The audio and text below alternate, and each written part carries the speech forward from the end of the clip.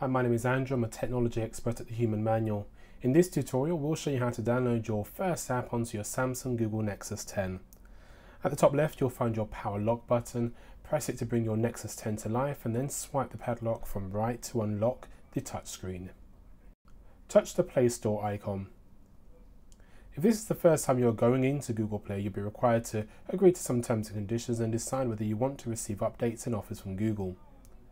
Touch Accept to continue. This is the Google Play Store. Here you'll find thousands of apps ranging from games to productivity apps to books and to movies. On the right hand side you'll find the different sections of the Play Store. The Play Store has been designed to make it easy for you to find all featured games, books, movies, magazines and music.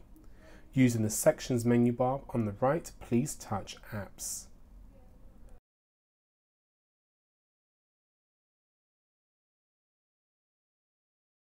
Touch Games. Within each section you'll find featured content as shown. The Play Store also has categories. First is featured, then top paid, then top free. We'll download the app Greedy Mouse. This is the app information screen.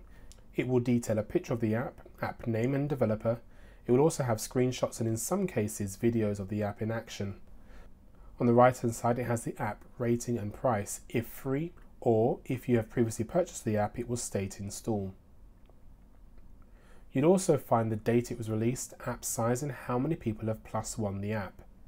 Beneath the screenshots you'll find a description including any recent updates, reviews and other related apps. Touch Install or the price of the app.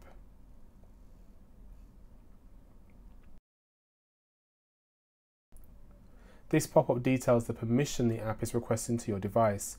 It will also show you which Google account you're using. This is handy if you're using more than one Google account on your device. Once you are happy with the permissions access, touch Accept and download.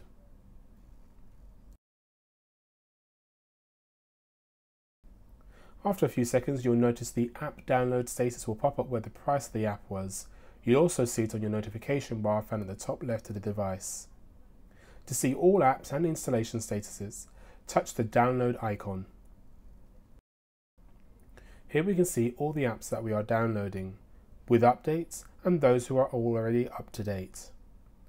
You'll also have a tick box next to your app allowing you to allow the app to auto-update. Touch Open to launch your app.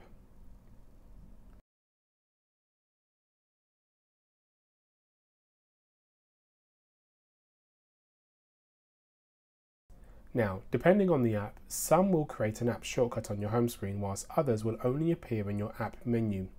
Your app menu is listed in alphabetical order, making it easier for you to find all of your apps.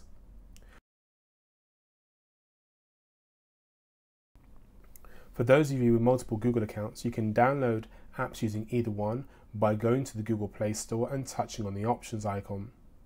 Touch accounts and choose your desired account from the list. Please note you must have signed into the account for it to be listed.